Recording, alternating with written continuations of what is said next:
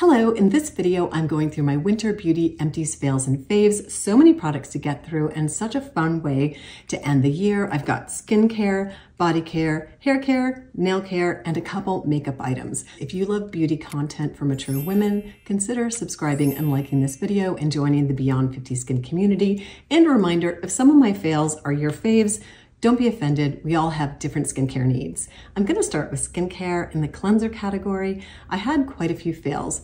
I try a ton of products and I try to describe the products that would be suited to the skin type, even if there's some of my fails that you might enjoy. The Neo Cleanse, this is by NeoCutis. This is a creamy cleanser. It was just slightly too stripping for my dry skin. It just didn't end up getting all the makeup off, even with a double cleanse, starting with either a balm or an oil cleanser. Also, a quick reminder, my gently used products I share with Project Beauty Share, and I'm going to link their website down below. If you have gently used beauty products, it's a fun way to donate and give back. They have a list of what they will and won't accept, so I will be making a pile of my gently used beauty and sending those off this afternoon. I had a fairly expensive cleanser by Allies of Skin. This is their Molecular Skin Amino Hydrating Cleanser. Now, I did not find this hydrating for my dry skin. I've almost used the entire thing. I would consider this an empty. I have just a little bit left. I will finish it off, but for the luxury price of this product, it just wasn't hydrating enough. Another fail in the cleanser category was by Drunk Elephant. This is their jelly cleanser. Once again, very similar to the Neo Cleanse. It just was slightly stripping. If you have normal to oily skin, you'll probably love this cleanser. An absolute favorite find in the cleansing category was the Pixi EDO Cleansing Oil. I always like to start my evening skincare cleansing with an oil or a balm cleanser just to get all the makeup, skincare, and all the gunk off my face before I come in with a second cleanse. This was one of my favorite finds, super affordable. It was in my favorites video. And if you're looking for a good oil cleanser to get rid of all that makeup before you come in with your second cleanse, I highly recommend the Pixi EDO. Moving on to serums and essences and toners, I tried a little sample of I'm From the Mugwort Essence. Definitely enjoy this for a hydrating toner. Would definitely consider this a repurchase. A fail in the serum category was a vitamin C serum that I tried. This is the C Firm Fresh Day Serum by Drunk Elephant. Drunk Elephant definitely struck out for me. There's really only one product of the little kit that they sent me in PR of their minis that I enjoyed. I just didn't find this as brightening as some of the other vitamin C's that I enjoy using, and so this for me was a fail. On the plus category from Drunk Elephant was their TLC Framboos. This is a glycolic serum, definitely suited for an evening skincare routine for gentle exfoliation. I actually found it a little bit more gentle than the Dermalect Sleep Serum that I've been using. I highly recommend using this, especially if you're a beginner to glycolic. I suspect that the glycolic percentage in this is fairly low, but definitely always patch test if you're using an exfoliating serum for the first time. Of course, as always, my Maisama Green Rooibos Tea Serum I use before all of my LED red light therapy treatments. If you open it up, it comes in this little sealed pouch inside. You can recycle the glass, and you can also snip this open and scoop out the last little bits. Another serum that I finished up is the Pillow Talk Derm Hyper Serum. This is always on repeat for me. It was in my 2023 favorites, and highly recommend if you're looking for a serum that is brightening and helps with pigment control. As far as retinoids, I had a fave and I had a fail. This is the one by Murad. It's a retinol. It's one of their new releases. It's not a fail because it doesn't work. It's a fail because of the scent profile. I prefer a retinoid that has absolutely no scent, and this kind of has, I would say, a woodsy scent to it. So this is going to be going to Project Beauty Share because it's very gently used. I just used that little pump and one pump before that just to see what the scent profile was. A win in the retinoid category is the 101 A-Game by Geek and Gorgeous. This is fragrance free and it's a wonderful retinol, super affordable. As far as moisturizers, I had two fails. The peptide cream that is loved by many. It's the Protini. I just don't find this hydrating enough, but if you have normal to oily skin, you might find this perfect for a winter skin moisturizer. But for me, it just isn't quite hydrating enough. I did use it more when I was in Florida, where the environment is much more humid. Now I'm back in Colorado. It's dry, it's cold, and this just isn't quite enough for me. I also found the DECOLLETE. This is their Empower Anti-Wrinkle Treatment. This just doesn't do anything for me. Just doesn't even come close to the Peptide Night Cream from Dermatology. It actually, the texture is similar to the Protini, kind of very lightweight. And also it has a little bit too much of a scent profile for me, so this was a pass. In the sunscreen category, I have a fail and I have a fave. EV Technology has been one of my favorite sunscreens for outdoor activities. For years, I've highly recommended it over and over again. If you want an outdoor activity sunscreen that doesn't budge, this is the best one that I've found for the entire family. It's a foam sunscreen, so if you're not used to that, you just do a golf ball size of the foam, work it into a lotion and apply it. The Elta MD, I was so excited to use and try their UV Clear. This is the broad spectrum 46. This just didn't work for me. It wasn't moisturizing enough and ended up kind of pilling, and it just never, the white cast just never really settled down. So this was a pass for me. I know a ton of you love it, so if you love it, definitely keep using it. Moving into the moisturizers for my evening skincare routine, I tried the hydration vaccine during the NIOD's 23% off Slowbember sale.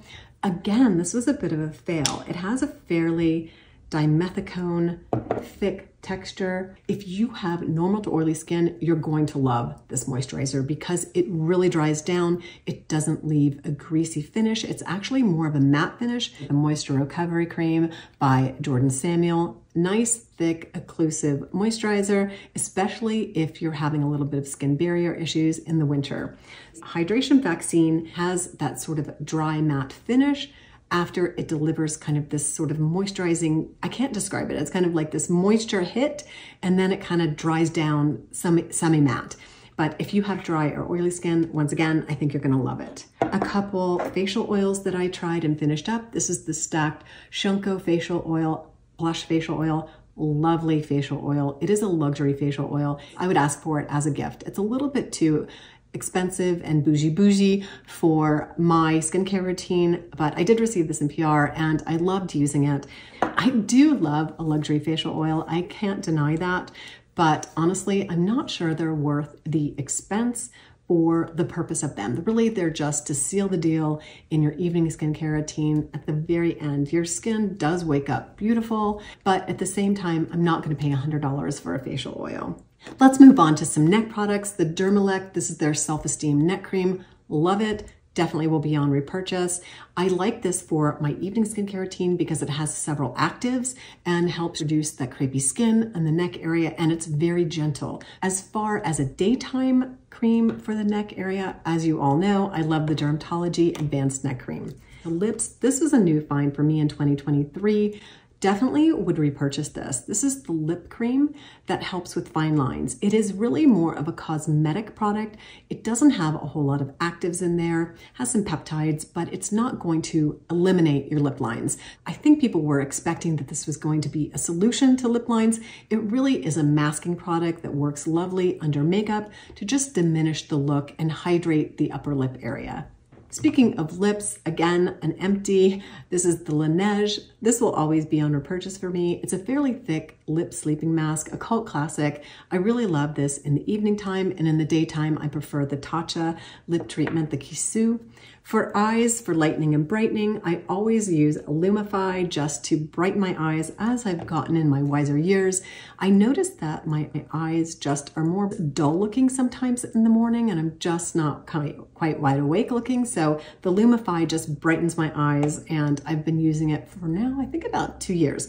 Let's move on to some body products. This is just kind of a personal care item. We keep this in our family shower. It's great for underarm odor. It's the Panoxol. This is their anti-foaming wash. I learned about this years ago from Dr. Dre. Really does cut down the bacteria in the underarm area and also helps if you have body acne. Of course, given that it's wintertime, I ended up getting through 2 of my Neutrogena Hydro Boost. This is their fragrance-free body lotion. I put it on damp skin right when I jump out of the shower. And don't forget retinol for the body. Lots of retinol products are coming out for body care. This is the Versed Press Restart. Absolutely love this. This is a new find for me. I would definitely repurchase this. Super affordable. It's a gentle retinol body lotion. And if you want to introduce a vitamin A to your body skincare routine, definitely check this out. If you haven't checked out my body care video, I'll put a card up above. Don't ignore body care. Body care in 2024 is going to be one of the big trends. I think every skincare company that I know of is coming out with a body care line. So definitely don't ignore the skin on your body, especially as we age. We want our skin to look bright and taut and get rid of some of that crepey skin. And a retinol body lotion is a great way to improve the cell turnover to help decrease the look of crepey skin. One of my fails in the body care was the Naturium. I love Naturium's, their Glow Getter body oil wash. Fantastic, but unfortunately, the Bio-Lipid Restoring Body Lotion just didn't do anything for me. Felt kind of tacky going on, and it really just didn't do anything to moisturize my skin. All right, moving on from body care to hair care. Of course, 3 of my travel favorites are the Kenra 25, and I went through 2 dry texture sprays during vacation this year over the winter months, and these are always on repurchase for me. I buy the jumbos, I buy the regular sizes, and I also always travel with them. A hair care fail that I found rolling around in my cupboard was the Kula Hair Mist. This is a sunscreen for the scalp. This, I just never ended up picking it up after using it a couple times. It made my scalp kind of oily and my hair kind of greasy. I'd rather just put on a hat. For nails, I have a product in each category, an empty, a fail, and a fave. The empty is the nail polish remover by Manicurist. This is the LED gel nail system that I've been babbling about all year long for my manicures and pedicures. It's a very gentle system that gives you a gel-like manicure pedicure without damaging your nails. And it lasts a bit longer than a traditional nail polish, and I've really been enjoying it. I shared it in a video, which I'll link up above. I definitely need to repurchase, and the nail polish remover also is super gentle. It definitely does not damage your nails after you remove it, and it just leaves your nails nice and hydrated. Another hydrating product that ended up being a fave this year that I haven't really talked much about is the Makeover Nail Polish by Dermalect. Now, I've talked a lot about Dermalect this year. Again, I have a whole video on Dermalect products. I'm not sure I mentioned this in that video, but I have used this since, and I really like it. In between my LED gel nails that I put on using the Manicurist system, I'll do a layer of this polish. It's peptide infused, and it actually treats your nails. It hydrates the nails. Now, I'm not saying that this is a miracle worker. I have dry nails, and they almost seem like just not to grow in this dry winter weather, but this definitely helps. Over the holiday when I was in Florida, my nails started to grow a little bit, so I took off my LED nail polish and decided to give a treatment with this nail polish by Dermalect to see if I could maintain the growth of my nails. I've only had 1 break after putting a couple coats of this on, and I've been home about a week or 10 days. So I definitely highly recommend this if you're looking to help with brittle, dry nails. Another product by Dermalect that was not a fave for me, definitely a fail, is their cuticle cream. I just didn't find this did the job, and I honestly can't recommend it. It's just basically a hand lotion. So this was a fail for me. Last category is makeup. I have 1 item that was an absolute favorite and kind of a surprise find. I picked up the Rare Beauty, this is their lip gloss. Basically, it's super basic. I'm wearing it today. I use it over the lip oil, which definitely was kind of a fail for me. I was super excited to try this lip oil, but it's slightly drying, so I put some of the Rare Beauty lip gloss over it. I'm trying to see if this has a color. They either call it petal or pearl. I'll link it down below, but love this. It rides around in my purse and I use it all the time. In fact, it's almost empty. What I love about the Rare Beauty lip products is the pop-up top. You do not get any gunk on the wand because it has this sort of spring action, and I hope every lip balm comes out with this, especially the wand products, because it just doesn't waste any product. It doesn't get gunky. It doesn't get caught up in the cap. This was a great find. Highly recommend this if you're looking for a great lip balm. That's a wrap up of my winter empties, fails, and faves for this year. If you have some that you want to share down below, definitely pop a comment. And if you haven't liked and subscribed to Beyond 50 Skin, please consider doing so. We have a lot coming in the next year. Wishing you all a skintastic day. If you haven't seen,